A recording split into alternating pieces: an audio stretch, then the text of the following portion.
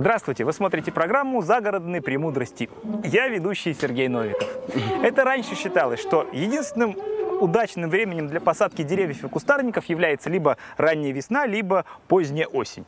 А сегодня, когда растения выращиваются с закрытой корневой системой, посадкой можно заниматься даже в конце мая и в начале июня. И сегодня мы расскажем, как это сделать правильно. Я сегодня в гостях у Алексея Крылова, агронома. Алексей, добрый день. Здравствуйте. Вот я притащил два вида кустарников, хочу их посадить. Но, правда, не знаю, во-первых, что это за кустарники, а во-вторых, что нужно сделать и как сделать правильно для того, чтобы они принялись и чувствовали себя хорошо на ПМЖ. Понятно. Значит, это кустарники у нас представлены. Первое — это дюрен белый, шпета. Декоративно-листный. А второе растение у вас — это спирея японская. Ага. Не японская, а именно японская. Японская, сорт Snow Mount. То есть он белый, когда цветет, такая как белая пена идет. Я понял. Вообще для посадки всех кустарников соблюдаются какие-то определенные правила или все-таки они разнятся? Для всех кустарников листопадных, в принципе, правило посадки одно. Выполнить ее грамотно, по возможности быстро и с соблюдением всех агротехнических условий. Коль уж ты сказал быстро, давай-ка мне лопату. Пожалуйста, мы тут прихватили инструмент каждому. Значит, у них с собой было. Прежде всего копаем яму. Яму для контейнерных растений. Берут из расчета объем контейнера, прибавляем 50%. То есть объем контейнера где-то 5, может быть 6 литров. Да, это 7,5 литров контейнер, вот второй, а первый 5 литров. То есть мы копаем яму, чтобы... Если в объемах тяжело, то ширину контейнера увеличиваем в 1,5 раза. Хорошо, я тогда немножко откачу, чтобы было видно. Чтобы... И в глубину копаем тоже в 1,5 раза. То есть где-то сантиметров 30 в ширину, 30 в глубину.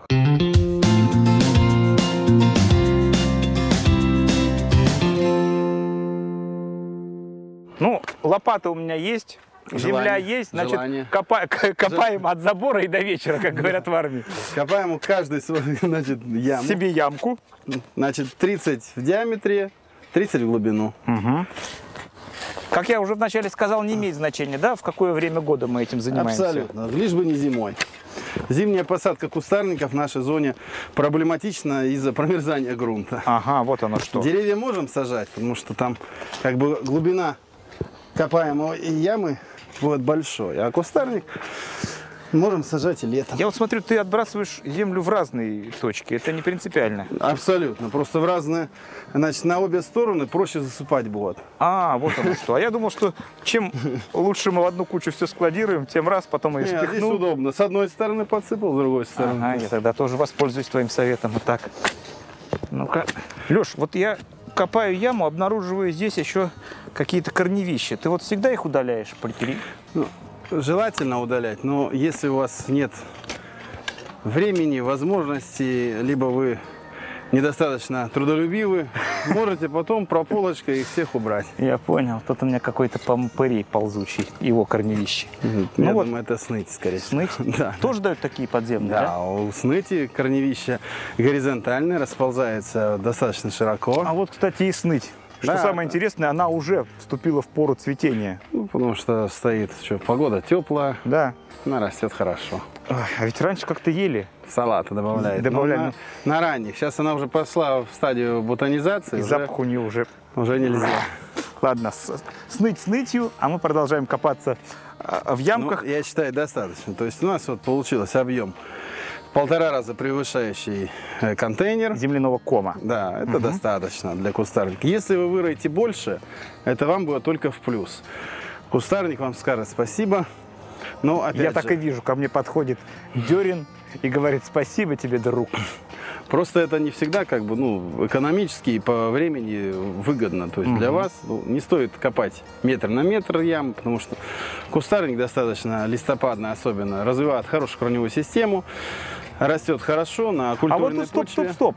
Коль уж кустарник развивает хорошую корневую систему, тогда и площадь питания у него должна быть соответствующая. А мы сейчас вот воспользовались тем, что выкопали маленькую ямочку. Вот смотрите, значит, кустарник, если мы сажали с открытой корневой системой, то там действительно пришлось копать яму вдвое больше вот этой, то есть чтобы вот корням дать на первый старт вот хороший грунт, чтобы он успел корнями, дать новые корни, укорениться и в дальнейшем расти. У нас же вот закрыта корневая система, то есть кустарник перенес уже 2 пересадки.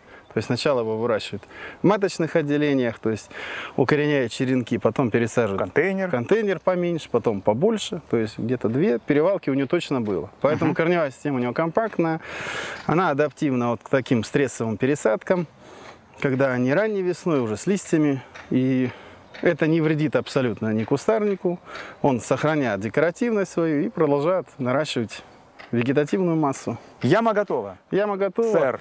Значит, общее правило для всех посадок, не только декоративных, там, плодовых, овощных культур, вы в свои посадочные ямы обязаны добавить плодородный грунт. Даже если вы живете в черноземной зоне, вы все равно добавьте какого-то перегноя, чтобы немножко вот сбалансировать почвенный состав и дать, опять же, лучшие условия для развития корневой системы. Вопрос сколько?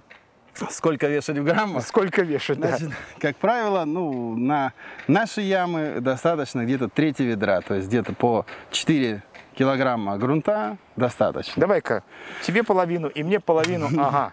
Если положите больше, то есть Давай. хуже не будет. Так, А я вот здесь утрамбовываю, это нормально, это правильно? Это нормально, но сейчас я вам покажу еще один прием. Ну-ка. Значит, обязательно вы должны при посадке внести минеральных удобрений. Мочевина. Да, мочевина. Она же Азотное карбамид. удобрение. Ага. Значит, вносим из расчета столовая ложка на посадочную яму. Это достаточно. Даже немножечко столовая ложечка, это уже, как говорится, хорошо. Значит, когда внесли, вы должны перемешать и немножко взять еще свою почву внизу ямы. Видите, как у меня вот он получается. А это опять, значит, сделано для того, чтобы при поливе, чтобы дождевая вода, поливная вода сумела связать вот эту вашу новую почву, грунт, и старую, и уже имеющуюся. И опять же помочь растениям хорошо укорениться и нормально развиваться. Отлично. А ничего, что у нас как будто яма получилась не сильно глубокая вот, после добавления грунта? Или осядет? Значит, ну, осадка почвы допускается где-то в пределах 15-20%, это нормально. То, что вот, кажется сейчас мало грунта, на самом деле количество земли и грунта достаточно.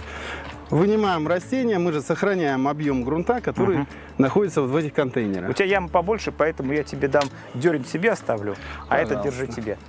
Опа! Так, Вот разбираем. Как правильно извлечь растение? Многие начинают его тянуть за ветви, да, это не очень правильно, потому что если растение давно растет, корневая система может обвивать вот эти дренажные отверстия. И мы просто оторвем ее часть. Оторвем часть, можем вообще выдрать это растение, поэтому рекомендуется сделать такой обжим корневой системы. Все операции делаем непосредственно над ямой, не надо вытаскивать где-то в 3 метрах и бежать с голыми корнями. Понятно. Вытаскиваем, ставим. Так, подожди, этап теперь мой. Пожалуйста. Так, теперь я попробую. Немножко обжать на краю ямы ее. Оп. А, вот даже... Да, легонечко. Да, вот. Оп. А, по-моему, он хорошо выходит. И над ямой, над ямой. Ага. Сейчас. Вот как раз про то, что ты говорил. Да. Оп. Это вот перевернули, хорошо, что ком небольшой, 5-литровый. Если возьмете 40-литровый контейнер, на одной руке его не удержишь. Все понятно, это был бы последний номер. Так, ну-ка отправляйся. Так, ставим в центр ямы. Центр. Обязательно. А центр у нас должен быть в центр куста или все-таки у нас... Центр куста. Вот таким образом. Вы ориентируете растение, а не посадочный ком. А, то есть все понятно. Я на земляной ком не обращаю внимания. Я немножко вот сверху уберу почву, да, чтобы добавить плодородной земли. Это правильно или нет? Ну, это хуже не будет, все равно она попадет все в яму. Хорошо. Значит, сориентируйтесь по глубине посадки, то есть, если вот так кладем, это правильная посадка, ком не заглублен. А у меня немножко заглублен. Ком заглублен. Так. То есть надо поднять растение и подсыпать туда. Могу я за хобот взять? Можно. Так, растение укорененное. Вот. Подайте, подсыпать. Вот так. Опа. Больше. Вот. Опять перемешиваем. Вот оно что. Так, ставим. Ну-ка. Еще раз замер производим. Замер, проверяем. Да, даже чуть-чуть можно его чуть-чуть притопить. углубить. Вот так, вот даже не приглубить, а вот. Оп. Опять же, если вы сажаете закрытой корневой системы, если у вас разница 1-2 сантиметра, такие допуски допустимы, это нормально все. А это касается и кустарниковых пород, и древесных тоже? И древесных тоже. Вы должны понимать, что 1-2 сантиметра это незначительный размер. Но опять же, если вы не уверены в вашей посадке, то есть у вас грунт легкий, либо он какой-то наоборот торфяной, который быстро разбухает, стараться сажать оптимально и в уровень почвы. Леша, вот что меня удивляет, то, что мы в посадочную яму не наливали воду, ведь раньше как-то вот советовали, что сначала вода должна хорошо промочить основание ямы, потом мы насыпаем грунт, еще раз поливаем, потом сажаем и поливаем. Вот. Опять же, это касается, раньше вот это все были, раньше не было закрытой корневой системы. Все саженцы продавали с открытым грунтом. Поэтому правильно, там при посадке в непроливаемую яму саженца, потом при последующем утрамбовании, да, поливе, саженец всегда оказывался ниже уровня почвы, потому что почва осаживалась, корни его затягивало буквально в яму. При наличии готового земляного кома этот ком никуда не уходит, потому что он занимает большую площадь основания. Это большой плюс. Это вообще колонна с нормальным массивным основанием. ЗКС это большое дело, то есть это изобретено не 10 лет назад, а довольно давно, но это очень полезно и дает, самое главное, возможность сажать фактически круглый сезон. То есть вот начиная с апреля месяца и до ноября мы можем ЗКС сажать без всяких проблем.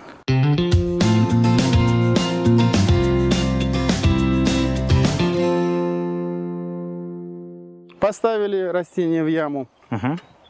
Опять берем немножко. Тебе половину и мне половину. Грунта. Ага. Насыпай. Немножко грунта. По окружности, да? Да. Ну, немножко, это, как правило, ну, где-то 1-2 килограмма на такую ямку. Поставили. Не забываем немножко удобрений. Удобрения отмеряйте ложками, поварешками, ладошками. Но главное не передозировать. То есть на каждом пакете написаны нормы внесения. Это очень важно. Нельзя заваливать минералкой, потому что растение может и либо ожог корней Мы где-то 1 столовую ложку в основании. Да, и 1 столовую ложку поверху. В дальнейшем берем грунт имеющийся. Я бы его тоже разрыхлил, потому что он комковатый получился немножко. Да. И его закладываем. Засыпаем равномерно. Так, и сюда. Вот мне всегда раньше нравилось, что посадишь дерево, это еще в пионерские годы учили. Обязательно нужно утрамбовать землю, походить ногами вокруг. Сейчас это тоже проходит. Обязательное условие, потому что трамбование земли, прежде всего, у нас повышает устойчивость растения, оно не завалится у вас при поливе. И, во-вторых, получается тесный контакт вашего земляного кома. И корневого. Да, корневого кома и окружающей почвы. Не бойтесь. Значит, по периметру вашего кома легким движением ноги ком превращается ком. Выбирайте потолще. Да. Леша, подожди-ка. Мы, знаешь, что с тобой, по-моему, не сделали? Полив? Нет. Прежде чем сделать полив, чтобы у нас вода не расходовалась попусту, я думаю, что нужно сделать какой-то земляной валик. Да, это можно, конечно, если это не так трудно. Обязательно делается такая поливная, но в данном случае не валик, это поливная лунка. То есть сооружаются бортики из того же грунта, почвы, которая есть. А сколько она будет работать у нас, эта поливная лунка? Ну, как правило, она работает где-то неделю-полторы. Этого достаточно, чтобы ваше растение укоренилось. То есть так быстро? При посадке летом, как правило, растение укореняется там, за неделю, за полторы. Полностью, 100%. Я слышал такую версию, что независимо от того, растение с закрытой корневой системой или с открытой корневой системой, лучше не воспользоваться лейкой, а положить шланг и пролить всю землю по возможности на всю глубину. Превратить землю практически в грязь, в трясину, да, но зато мы наверняка уже будем уверены, что корни будут хорошо соприкасаться с землей. Значит, тут какая есть опасность? Ботва. Да, есть нюанс. Но это хороший, да. Но есть нюанс. Опять же, при сильном проливе почвы у вас, возможно, могут возникнуть проблемы, если у вас почва глинистая, тяжелая. Даже если вы добавите туда грунт на основе торфа, все равно она у вас будет, окружающая почва, воду сильно держать. То есть, возможно, корни, там анаэробные условия, корни могут задыхаться, и процесс укоренения будет растянут. А ведь правда, там просто загнивание может быть корневой системы в случае... Поэтому поливайте правильно. Вот на наши контейнеры вообще существует в агрономии понятие, как полевая влагоемкость. То есть это у вас почва 70% должна содержать воды. То есть это независимо. Песчаная смесь, почвенная, глинистая, все равно... Просто песчаная почва, она больше воды потребляет. Там надо дозу увеличивать, норму полива увеличивать где-то в 1,5 раза. На глинистых, наоборот, сокращает процентов на 30-40. Вот ты вот эту землю как вообще оцениваешь и как ты ее... Это суглинок. А как ты определяешь? Легко. Ну-ка, покажи. Есть, берем... Сейчас мы попробуем полить сначала. Давай-ка. Давай я начну со своего. Пожалуйста, чтобы... Да. По кругу или от основания? Без разницы. То есть тут... Нет, мне нравится. Главное, чтобы поливать. Ага. Так, половина мне, половина тебе. Да. Ну, как правило, на такие кустарники достаточно одного ведра на один куст. То есть нам в данном случае еще надо будет. Ну, мы подольем, потом это не принципиально. Значит, почва наша, если вы берете в руку, берется такая щепоть глины, добавляется вода, обязательно вот так. Так. И как в детской сказочке. То есть, значит, скатывается это колобок, жгут. Колобок? Это скатывается жгут. В детской сказке. Да, значит, смотрите, если вот у вас, когда вы скатываете, у вас шнур не получается, то есть он вот так разваливается. Это у вас, ну, это определенно суглинистая почва, но это легкий суглинок. То есть на нашей гряде вот здесь... Ну, в случае тяжелого у суглинка. вас получается такая плотная колбаска. Сосиска. Она держит хорошо, не разваливаться. То есть она не трескается, она держит форму свою. В нашем случае это у нас вот легкий. А если был бы песок, вообще бы ничего у нас не получилось. Ничего не скаталось бы, все развалилось.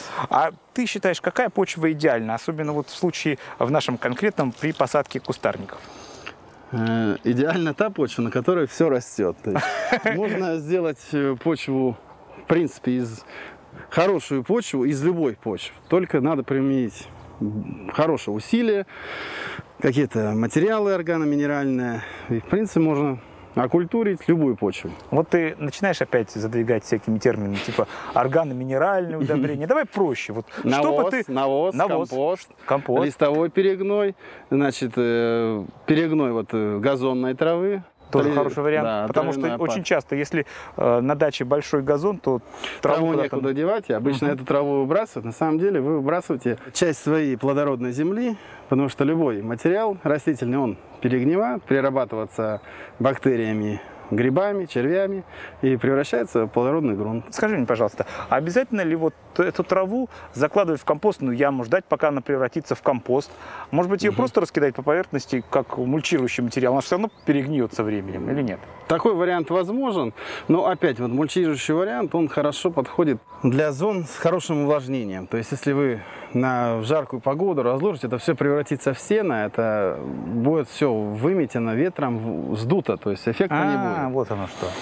Вариант либо заделывать сразу в почву, либо какие-то в бурты и ждать, когда это все перегниет. Как правило, газонная трава перегнивает за 2-3 месяца, она готова. А как глубоко, допустим, эту траву можно было бы использовать? Мы сейчас покосили газон, допустим, принесли ее сюда на грядку и пытаемся употребить. На 10-15 сантиметров надо закладывать. То есть практически под штык лопаты на полштыка уходит и проблем никакой. Раскладываем там слоем 2-3 сантиметра и перекапываем. Это в агрономии носит название как зеленое удобрение. Сидират. Сидират, да. Тоже что-нибудь ляпну от себя. Скажи мне, пожалуйста, а когда мы можем определить, что кустарник действительно прижился, и когда мы можем произвести первую обрезку для того, чтобы начать формировать уже куст по своему усмотрению? Как правило, кустарник приживается, значит, появляются новые побеги, он начинает отрастать. Если сажаем весной, то он начинает зацветать. Если растение цветет, дает новые побеги, это верный признак того, что растение прижилось. Если растение начинает сбрасывать листья, угнетенно себя чувствовать, то есть вянуть, полегать, значит, что-то мы неправильно нарушили технологию. Да, либо перерубили корни, либо посадили, и оно замокло в земле. Какой-то из этапов мы неправильно сделали. А давай рассмотрим конкретный случай. Сейчас на улице температура плюс 30 днем и где-то около 20-23 градусов ночью. А когда у нас ожидается следующий полив, это как задачка, когда будет следующий полив, если почва у нас суглинистая, правильно? Значит, полив при температуре вот, дневной 30 градусов, ночной 20 градусов должен производиться на свежепересаженных растениях ежедневно. Ежедневно. Утром или вечером? Или вечером. Если вы будете поливать и утром, и вечером, тоже хорошо. Но тут в объемах полива. То есть, если утром и вечером двойной полив, вы должны поливать по 10-20 литров воды на одно растение. То есть до 2 ведер на каждый кустарник получается? Да, на расчет на такой у нас кустарник идет. 2 ведра воды, 20 литров.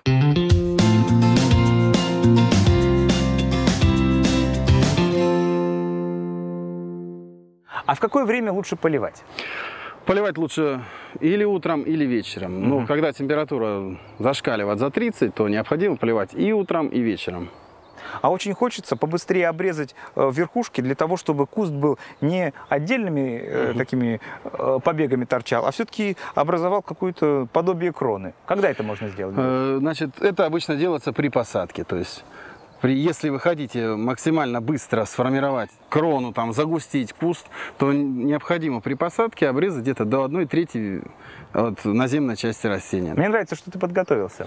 Сразу раз из заднего кармана достал страшный секатор и готов уже произвести первую обрезку. Секатор у агронома всегда с собой. Это правильно. Вот что бы ты удалил? Поэтому, смотрите, мы берем на хорошее разветвление. Подожди, это уж доверь мне. Это я. Так. Убираем 1/3 побега вот облиственного. Вот мне нравится вот здесь, наверное, вот хорошо было. Да, бы. да. Оп. Так, убираем. Тогда у нас получается, что верхушка не забирает к себе все питательные вещества, они расходуются на формирование боковых побегов. Да? Скажи, а снизу что-то будет от земли? Будет обязательно. Будет, да? Ну, это уже, как бы, когда куст укоренится, тогда где-то во второй половине лета пойдут новые побеги. Тут повысилась освещенность, а оголенная часть обязательно закроется. Хорошо, Леш, вот мы при посадке удобрили кустарники.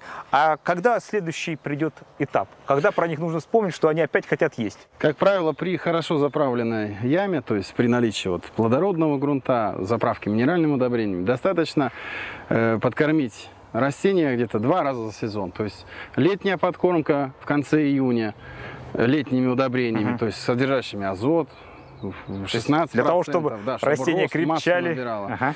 И вторая, значит, подкормка, это в начале августа, уже осенними удобрениями, которые содержат азот на уровне 8-10%, но содержат больше фосфора и калия. По количеству где-то 15-20%. А вот эти кустарники, которые мы с тобой посадили, они будут нуждаться в укрытии, в каком-то, ну хотя бы на первый год, на первую зиму? Нет, как правило, вот дерен и спиреи, они растут без проблем и переносят наши зимы, все тяготы зимней жизни в свободном состоянии.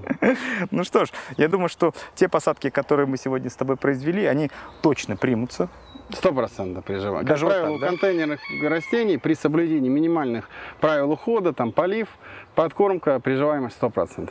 Это очень хорошо. Это не может меня радовать, как дачника, который беспокоится за каждый свой куст, потому что, во-первых, это не всегда бывает дешево приобрести кустарник. Во-вторых, да, очень хочется, чтобы работу одну и ту же не выполнять раз за разом. Может, посадил на постоянное место жительства и радуешься. Вот сколько можно радоваться этим кустам на этом месте?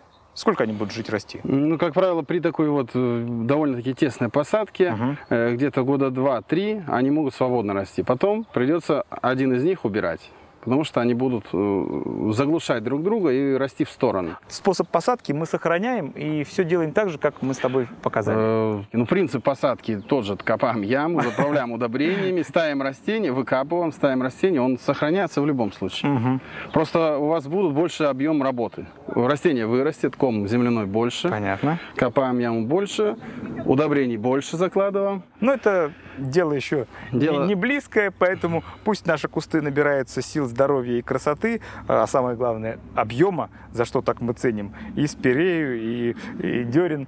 Большое спасибо, Алексей. Я думаю, что нашим телезрителям абсолютно все понятно, что и как мы сделали, и пусть они не боятся выполнять такую работу сами в любое время, главное, когда им надо захочется. выполнять с душой, чтобы было радостно и вам, и растениям. А мне еще нравится, ты в прошлый раз добавил, должна быть уверенность. Уверенность Есть уверенность, тогда все получится. Большое спасибо и до свидания. До свидания. А наша программа подошла на сегодня к концу. Мы с вами прощаемся ровно на 1 неделю. С вами была программа «Загородные премудрости» и я, ведущий Сергей Новиков. Пока.